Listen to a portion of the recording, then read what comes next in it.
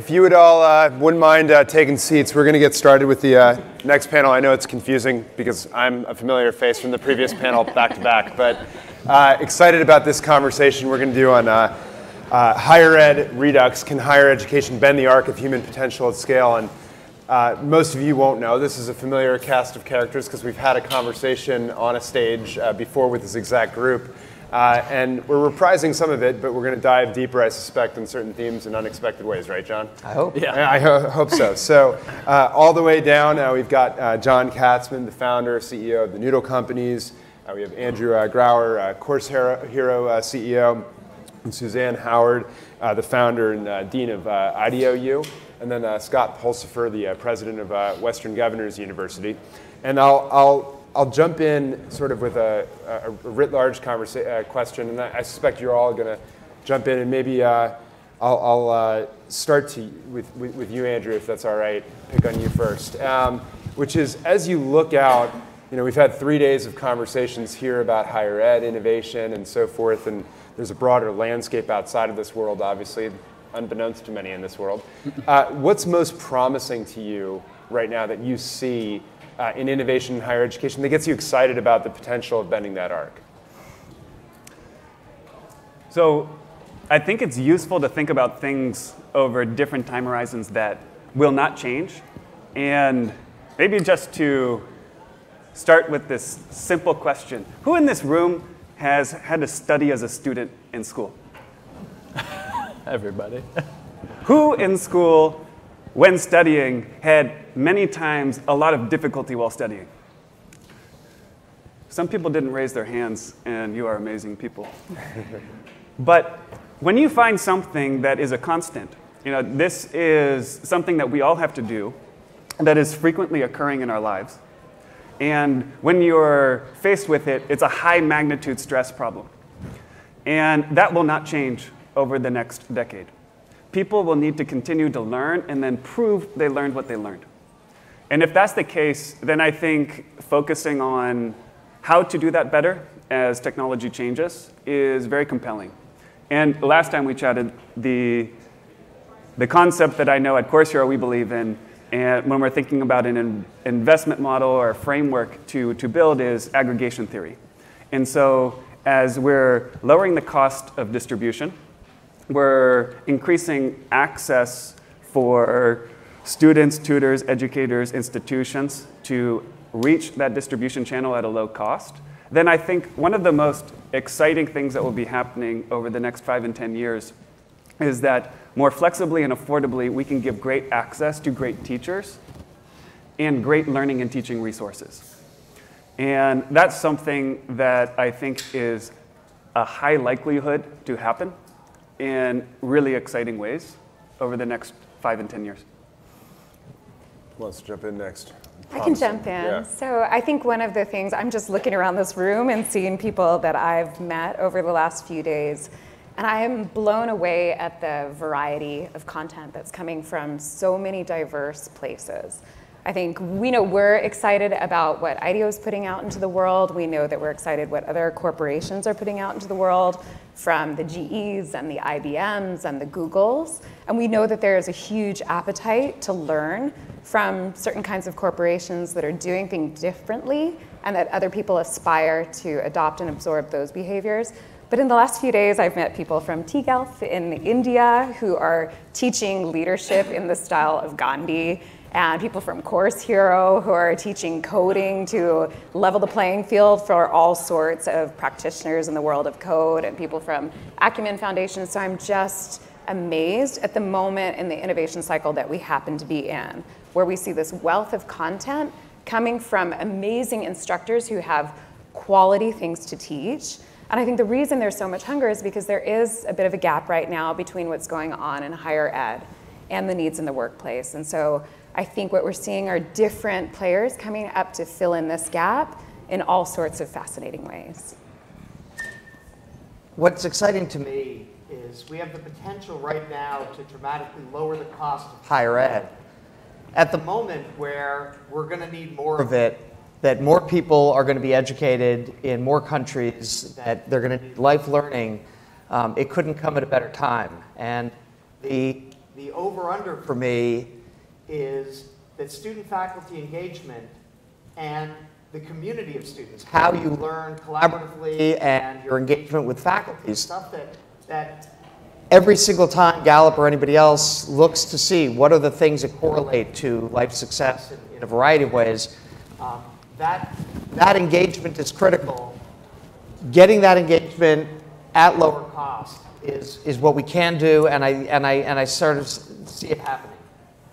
Yeah, I totally agree with that one. I do think that we are going to dramatically reduce the cost of delivering education and accessing education. But I think what I find most promising is the personalization of that learning journey, and the ability to leverage, very individualized content, individualized faculty models, individualized delivery and consumption models that dramatically expands access, especially for the disadvantaged and underserved.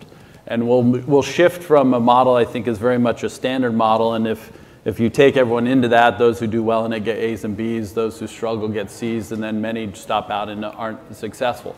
And that's not the model I think will be of the future. I think the future model is definitely shifting towards everyone has the capacity for learning, and it's the job of the providers of that learning and those learning pathways to figure out how to help that individual be successful so that everyone can ultimately achieve a path to opportunity.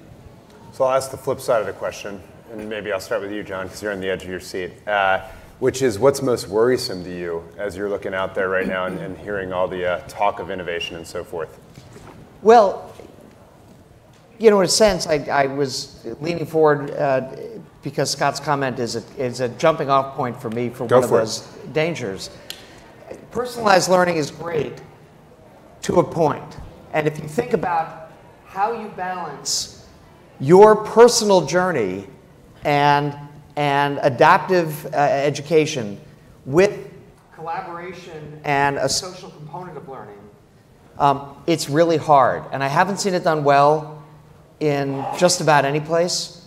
And which do we give up? If we have to be a little bit more standardized, this course you're going to take at the pace that everybody else is taking the course, or you have to be on your own, kind of learning as if you were just reading a book, maybe a high-tech version of that.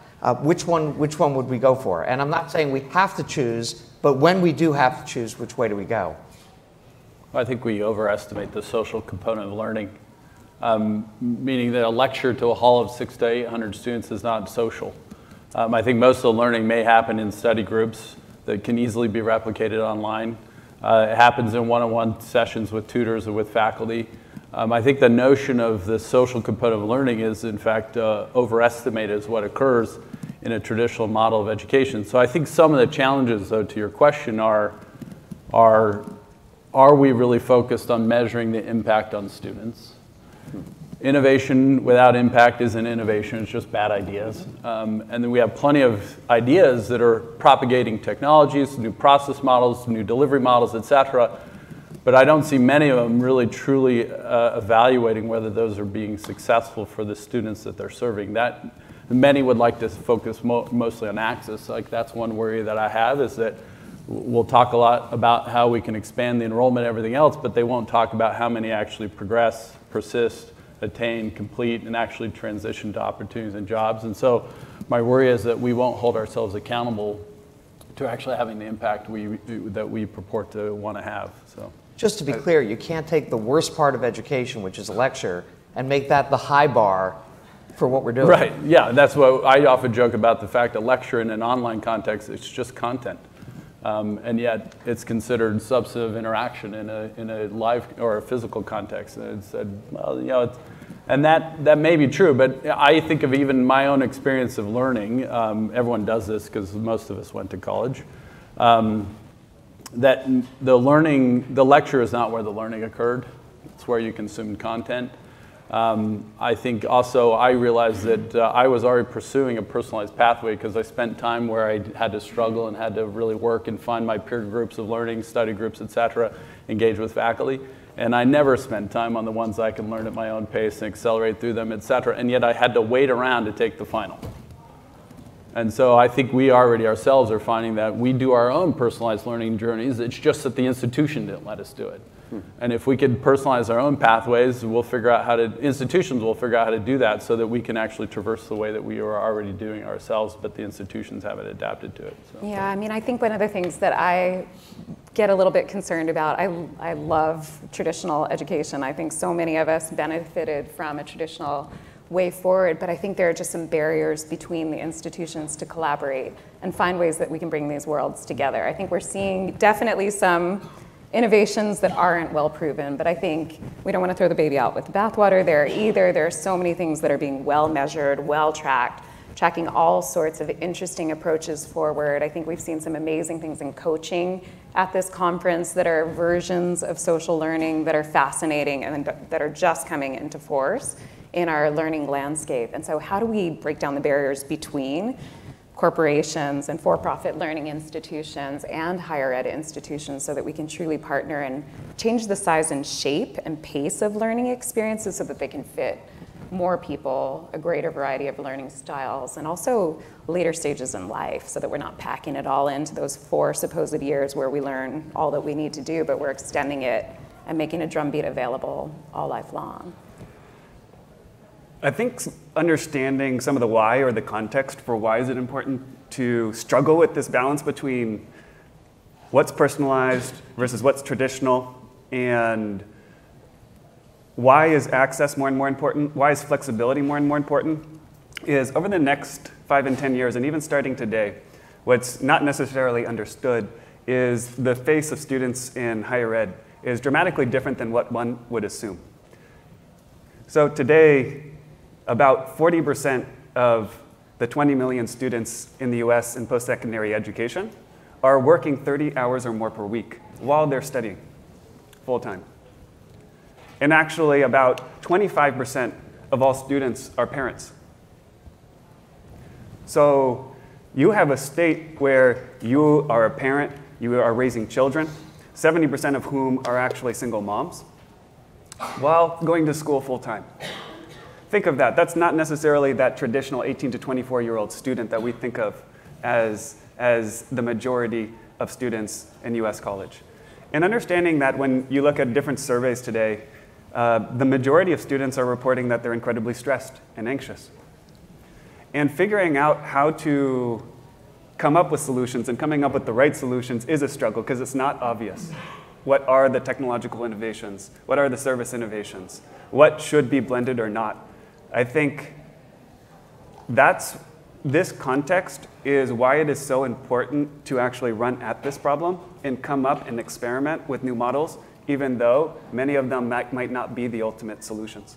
And then on top of that, how do we measure what good looks like and what quality is? I think there are lots of amazing conversations here over the last few days about how do we assess quality learning, especially when they might not be the kinds of skills that are easier to measure, especially in an online environment. How do you see what good looks like? How do you validate that certain people are moving forward in those kinds of capabilities? So how do you each think about actually this quality question? Because, I mean, John, something you always point out is there's short-term measures and there are long-term measures, and unfortunately the certainty is actually reversed of what we might want in those two. Yeah, almost anything we can measure in the short term doesn't matter.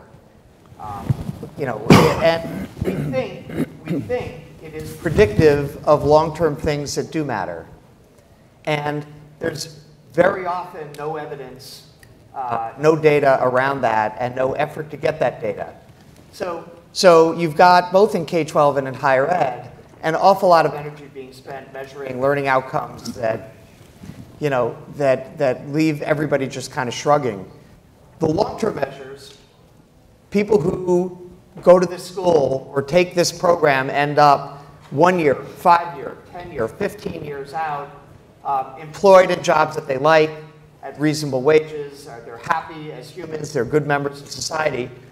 Those are measurable things that we generally don't measure and tie back to the learning itself. And I think we have an opportunity to do that, an opportunity to look at short term, to look at long term, to correlate, to continue to iterate on that, because any short term measure is going to get gamed. And so it will become less predictive of real outcomes. And we are right at the cusp of having the kind of big data sets that could actually help steer education in a good place. Yeah, I totally agree with your long-term data point, because it's even really difficult to isolate whether it was the learning or the individual too. Which ones had the more causal relationship with those long-term benefits. We do know that the learning pathways, especially those that provide the social capital that's needed to have the network of access to opportunities for individuals to actually have a lifelong kind of provenant, access to opportunity, like that's really, that's unavailable to many individuals today who are not being served by the pathways of higher education. And so that is certainly one thing that is a great outcome of the education at a post-secondary level, is the social capital that comes with that. That shows that you can demonstrate you have the capacity for learning, that you have the capacity for reasoning and communication and interpersonal engagement, et cetera. Those have very lifelong benefits that are hard to build in other contexts. There's no doubt about that. Having said that, I do think that there are ways to actually focus on certain short-term measures that you can increase the probability that individuals are successful in attaining those kind of key measured outcomes that lead to a lifelong. We do look at things at WGU, for example, like course completion rates and on-time course completion rates. We do look at overall engagement rates. We also look at those because they are very predictive factors as to whether on a term will a student actually be achieving on-time progress at a term. We also know that those that are achieving on-time progress at a term, that they are more than 90% likely to persist term to term, versus those who don't achieve OTP are more like 56-something, 56, 57%, meaning that you're likely to stop out. And so we do know that what are those critical factors that lead to persistence, and persistence is the most important contributor or indicator of attainment. And that if you attain something, that we know at least you're on a path to achieving the long-term benefit of education. Otherwise, we have a notion at WGU is like, given 70% of our students are taking financial aid, et cetera, if they don't persist and complete, then they're worse off than had they never started. Because they've taken on debt now. They're no better prepared for the opportunities and work that they need to have in their life to better it, to increase their social mobility. And so they're worse off had they never started. And so we do obsess around a lot of kind of key short-term measures for us that increase the probability that ultimately they'll achieve the milestone and attainment, because we know then at least there'll be a path to the long term. Before you jump in, I just want to make one point. So when you're talking about those short-term measures, those are things you focus on as an institution to improve your long-term outcomes, not things that society is ranking you on and therefore you would game. I just want to, right? Correct. Like we have very much taken, given that we are entirely technology enabled from end to end on a student journey, we have so much information that's our inputs that we can analyze to identify those that have strong causal or correlated relationships with the key outcome measures of the learning journey, the key outcome measure being graduation. And so we know that graduation rates are the single most important outcome for the learning journey that we have the most controllable inputs on. Having said that, we also measure through surveys, through other data, et cetera, all of the graduate outcomes too for the individuals who go through our programs, because we also want to measure whether we developed quality curriculum that's aligned with the opportunity, whether we provided a pathway and a model that supports that individual's development of overall well-being, that put them on a path for social mobility, et cetera. We actually want to measure all those things so that we know that ultimately the investment was worth it, that the return actually made the investment worth it. That's the ROI on that has to be true. Otherwise, it becomes very hard for students as consumers of higher ed to continue to make that investment. If the cost of investment keeps going up, but in fact there's no measured return on that, then why would I invest $250,000 to go get a degree when I could go invest $12,000 to $25,000 to get a more aligned credential to an opportunity that gives me the same outcome or a better outcome. Yeah, So. I think in some ways a lot of our short-term metrics are very similar to WGU, but then the long-term metrics are a little bit different, and that's because we're educating people who are going straight back into the workplace, not right into educational institutions. So short-term, we look at all sorts of things: completion rates, engagement rates, net promoter scores, satisfaction. Are people changing behaviors during the course? It's project-based, so we can assess the quality of their work inside of the course. And then afterwards, we do still short-term assessments, 6 months, a year afterwards. is what they learned actually impacting their work and changing their work outputs? But what's really interesting is when we have teams inside of larger organizations taking our courses together, because then that institution, that corporation, is running their own assessment and gathering their own metrics, and they're certainly not going to pay us and come back to study with us again if we don't have positive impacts on the work that their people are doing inside of their own organization. So they are looking at how did this impact their work? Are we seeing a rise in innovation? And then at IDEO, outside of IDEOU, we also do have a creativity and innovation assessment tool. It works at the organizational level, not at the individual level, so it's a little bit harder to game, something called creative difference. And so teams can take this assessment to see have they actually moved the capability further forward. And then we're starting to see if people take our courses, do we see any impacts on those larger assessments as well? So that's long-term things that we're looking at. And I think there's still plenty of work to do in figuring out how we can assess these things longer term. But in a workplace, and maybe in a larger community of learners out in the world, you can retain that community and track and measure and look at the impacts on their work and their career outcomes that they might have over time. Andrew, do you have a... Well, I think what we're discussing here is trying to measure what matters and looking at it in the short term and the long term. And I think, Scott, what you were saying about measuring one metric in particular, which is, did you persist and did you churn or did you graduate after matriculation? And what we know is that within 6 years of matriculating, 40% or so of all students in college in the US do not graduate. So at a minimum, you could think of the fact that zeros kill averages. And there's a massive opportunity cost to investing time, money, your reputation, a lot of things for 2 years, 4 years, 6 years to not then graduate when you expected to do so. What a terrible outcome. So at a minimum, solving that problem objectively, that metric, would be very valuable. Then on a longer term basis, trying to track what would be the career outcomes, what was your goal, what was your dream, what was your hope in trying to enroll and then ultimately graduate to some next step, some next outcome in a set of steps to multiple outcomes. I think that's really compelling as well over a longer term because yes, we're going to be able to track big data. But also what's happening is that technology is impacting our economies, our politics, our personal daily lives at a rate and a magnitude that we have never seen before in human history. And what that is causing us all to do is have to figure out how do we learn more and faster over and over and over throughout longer periods of time in our life, not just K through 12, K through higher ed, college, grad school, but then in our professional lives.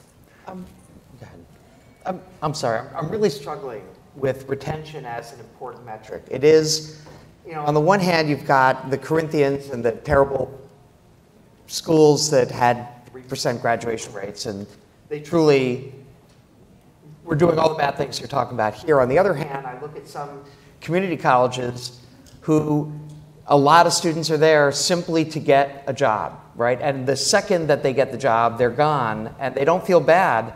They gained the skills necessary, they got them to a certain point, and maybe they'll come back when they want to get a different job.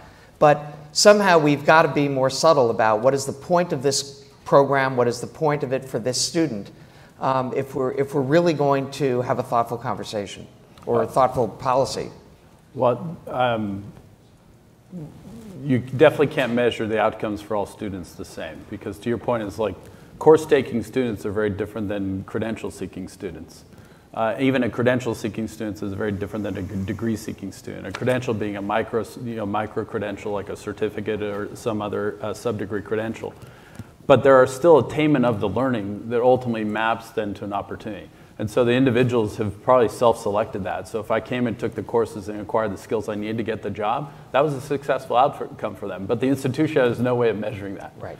And so I think that there are better ways to do that. I mean, we know today that our key outcomes, we've integrated many of the micro-credentials ultimately into the degree, but we've at least put ourselves in a position to where, having designed at a competency level, You can also identify the better maps between the competencies acquired to the opportunities that exist, so you can then start measuring the attainment of those competencies to the opportunity.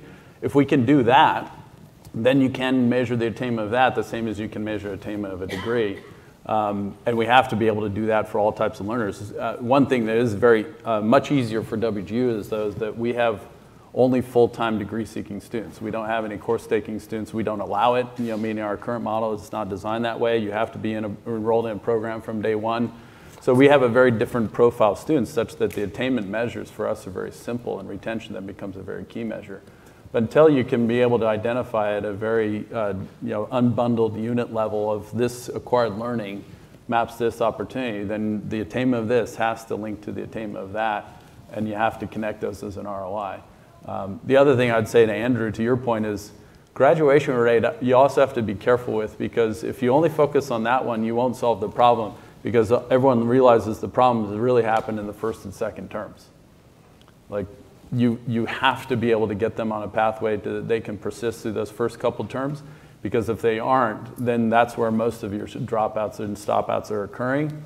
If you can get through, we kind of look at that 13-month retention measure, we know from that point, you're pretty much at 85–90% certainty that you're going to complete. It's kind of like crossing the Atlantic. Once you're halfway there, it's easier to complete than stopping out. But you do see things happening, like John said too, is like we have people in our technology programs, as soon as they acquire certain certifications, they're integrated to our programs. That's all I needed. This was the cheapest way to get it. I went and got my job because now I'm a NSA, NICE, whatever certified cybersecurity developer. I don't need the cybersecurity bachelor's degree. That happens too, and we don't have currently a way to track that. That's going on. I think what's fascinating is the fact that if we put a design lens on this, we can figure out what are those unique needs, what are the different situations. We know that a 4-year degree is not solving for them. We know that community colleges, and we know it's not always about the end goal of that graduation. But what are the other unique learning experiences that we need in the world? So I think there is something, I know there's a plethora and excess of micro-credentials and badges and a few too many of those things going on right now, but they're serving a need, which is something that's longer than a YouTube video length of learning and a little bit shorter than maybe an exec ed program or a semester's length of learning. So what are these needs? And then how do we design educational experiences that have the right incentives, the right motivators, the right size and shape and pacing so that they can fit those unique moments? And some of that will solve and help more people get through a higher ed institution, and then some of that will just serve people in other parts of their lives. But I do think you have to be careful. Graduation rate may not be the right way to think about it. It should be attainment rate, because that is ultimately what the student is actually paying to acquire. Now, if that unit that they're trying to acquire is really small, you still have to measure the attainment of that and how much did it cost and what was ultimately the return on that investment that individual's made, especially if you want the federal government to underwrite it, by the way. Because I, as a taxpayer, don't want to underwrite things that, in fact, are not leading to outcomes. There is no ROI on that investment, even as a public good. And so whatever that attainment rate is for whatever is being pursued, that is a key measure, because having attained that, that's the thing that leads to the opportunity. Then you have the ability to kind of measure an ROI. If there is no ability to measure ROI, I would not want to be underwriting that for anybody. So I've been watching the growth of certificate programs and credentials of one sort or another, and the exponential growth in the number of programs, not so much in the number of students taking those programs. And the growth of people actually getting certificates is not great. There are a couple areas in tech, and that's about it. And you look at it, we all know what a BA is. There are different flavors at different schools. We know what an MBA is. We know what a nursing degree is. And because we know what it is, we can pack it into our job descriptions, and we can reward people for those degrees. The certificates, on the other hand, they all look kind of alike. And this one was 3 hours over a weekend, and this one was 12 credits, and it's a mess. And employers are having a hard time incorporating that into anything, and therefore the value of those credentials is very often minimal.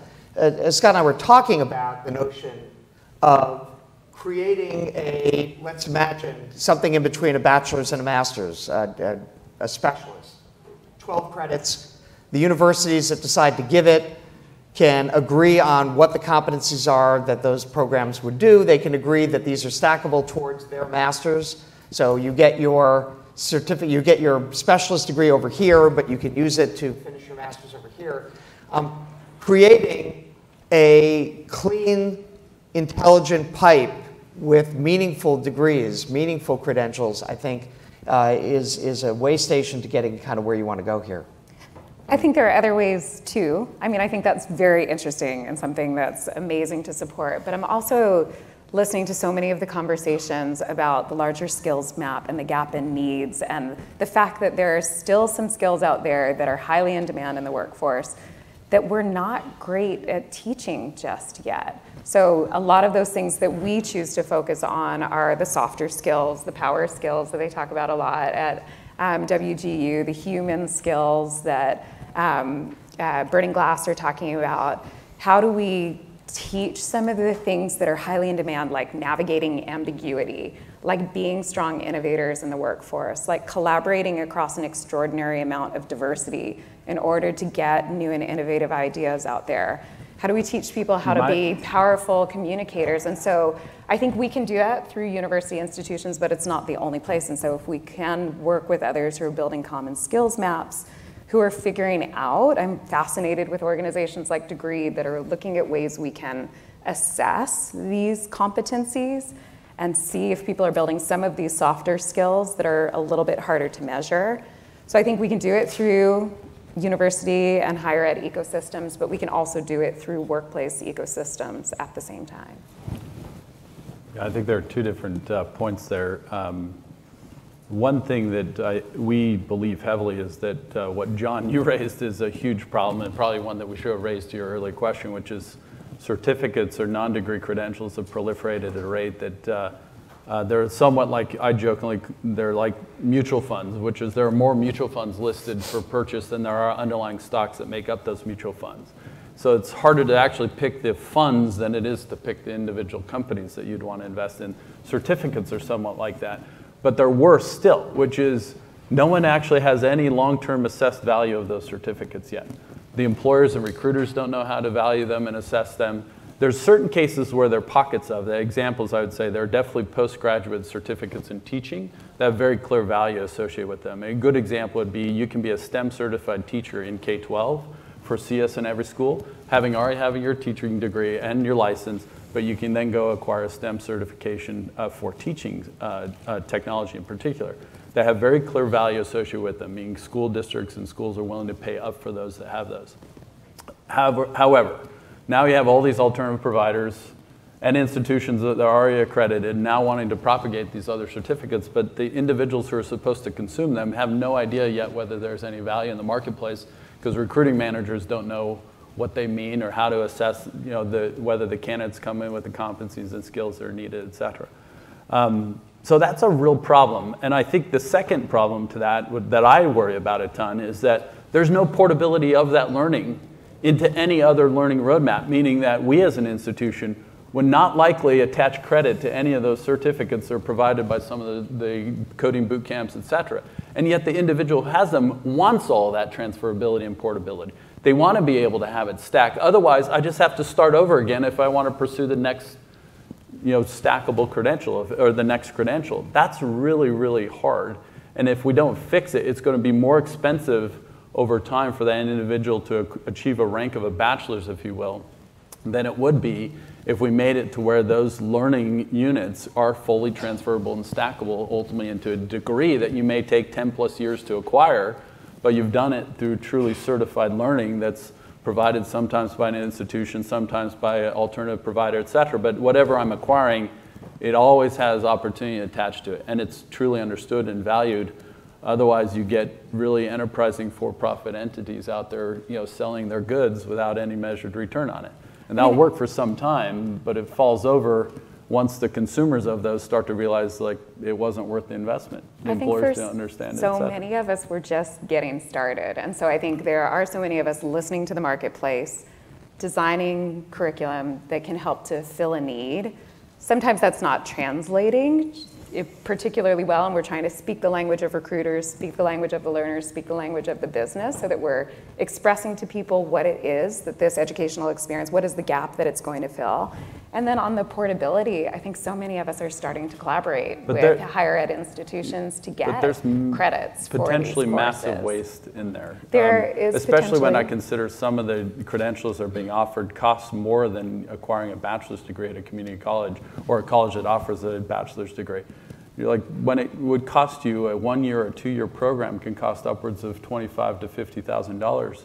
And you're like, but you could go acquire a bachelor's degree that's still understood. A BA is still understood because it still represents that you've demonstrated capacity for these particular things, and that's what I want first. But those skills-based things, it's hard to know whether they have value, and yet they want to charge an individual student upwards of $25,000 plus to acquire it. Yeah, I think there are some people who are definitely gouging, but there are also lots of organizations that are trying to use these mechanisms to make education scalable and accessible, just as your institutions are. So I'm going to jump in and move us to the last question. I love this panel because I don't have to ask many questions. Last question with time remaining. What's missing from the innovation out there? What do you wish you saw that is just not there, that is not going to get us to this point of if I knew the answer to that question, what would we be doing? You'd be doing it. All right, fine. But you know, you're all constrained in certain ways. What do you wish innovators were doing, or what do you wish Scott Western Governors was doing?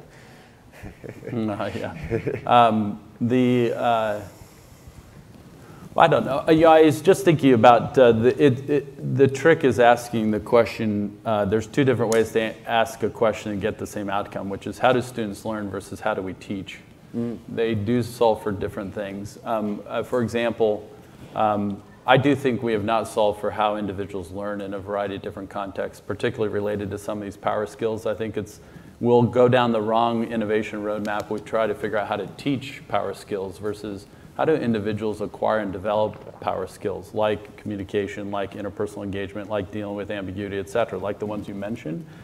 And I think if you start solving for how do individuals learn for that, and then provide all the rich tools and content and faculty engagement or non-faculty engagement, meaning work, project-based engagement, et cetera, that I think will start to help individuals develop their human capital in a way that we've heretofore not been able to do. So that's one thing that I think about a lot. Yeah, I think about less fighting, more collaboration, less throwing the baby out with the bathwater, and more finding the really good, innovative solutions and creating partnerships so that we can learn from each other and really add firepower to this innovation ecosystem. I think there are innovators outside of higher ed who are pushing the boundaries, especially around size, shape, pace, the design of the motivations, the incentives in learning experiences, and I think like true deep partnerships and learning together across the boundaries. I see some of our partners at Boise State School of Innovation and Design right over there, and we've had amazing partnerships with innovative institutions who are willing to reach across the boundaries and start to collaborate together to blend the best not only of online and face-to-face, but also of for-profit institutions, not-for-profit institutions, and higher ed institutions. Look, I think this is a great conversation to be having, and clearly it's almost the flip of what you're talking about. What is exciting from an innovation standpoint? I think what we're pointing out is there is a proliferation of so many innovative approaches that there's a problem in the messiness that is created and the wastage that is created in the innovation. And the pragmatic reality, if we're going to have a general path towards micro-credentialing, unbundling, and new certificates or signals that are being provided, is that then, do these signals matter? And if I invest my time, if I invest my money, will it actually be valued by anybody that I was hoping it to be valued by? And that's a real issue. And so that's where one wants to have a sense of standardization and more of an understanding that let's do fewer things and fewer programs and invest more into them. And I think that's what this conversation is about, because we are trying to innovate, and we see that as we're doing this execution. I think any given metric that we talked about, outcomes, career outcomes, down to then attainment, down to graduation rate, and then as you said, maybe even just 12 months or 13 months in to persistence versus churn, to NPS or engagement, even down to an assessment level. Like these metrics all matter, and you can't just find one metric. And even in any one metric, the people involved have to care about the intent of what it's trying to accomplish. And ultimately, the bets then have to be made on what do we want to do to move those metrics.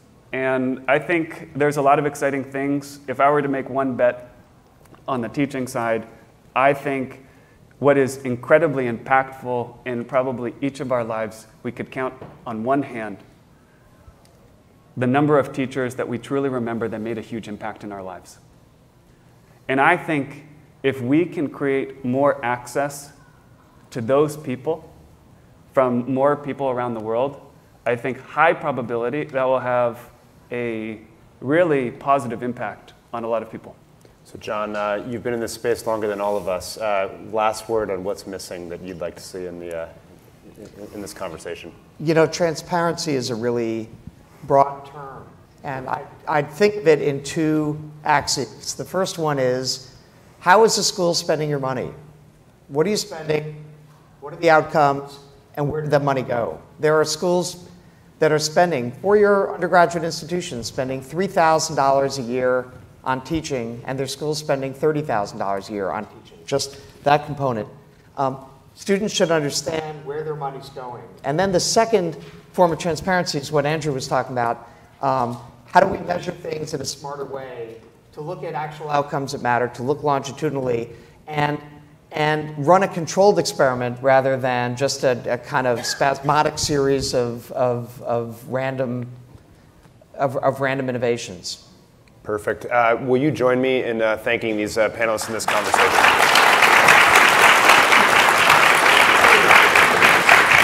Thank you.